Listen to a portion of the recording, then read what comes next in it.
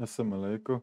So basically, if you get like forbidden kernel, you can solve it in different ways. I personally use VSL.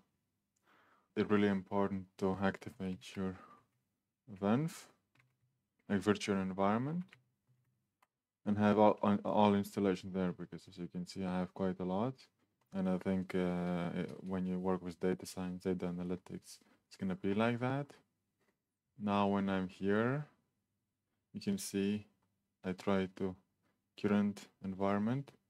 It doesn't showcase here mine, and as well with other options you can accessing Jupyter server. So basically I'm Jupyter Notebook.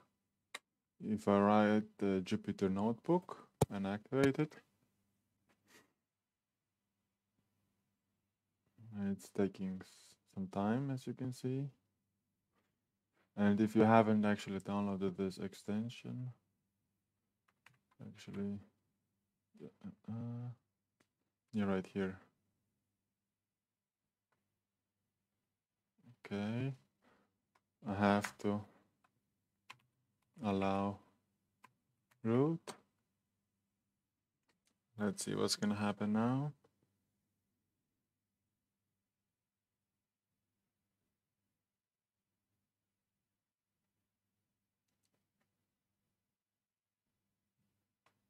For example, I go here and I have this error, right? And if I, for example, put here localhost 800,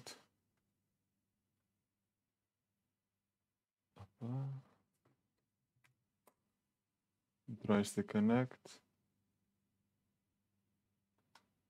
but it doesn't.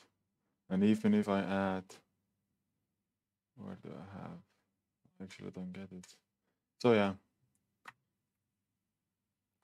and actually 8000, you can see it works here.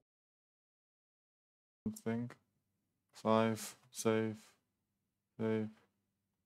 go back here.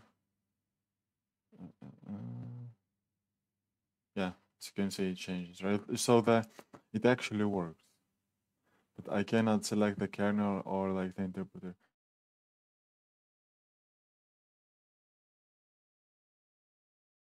In that case, what I figured out what to do is actually code R here, and I'm gonna reopen it in my virtual environment.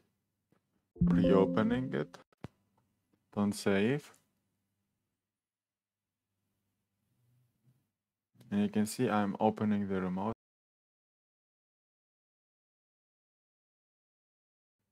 Try restarting it.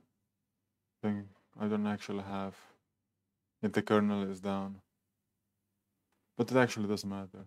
And I think this one is like a lot more convenient using code/r with dot. Then you're instantly gonna have the environment option, and you don't have to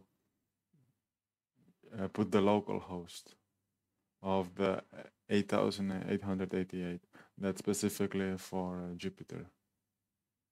You can see it's running, no issues. And at the same time, oh, as you can see, works well. And I can even should be there.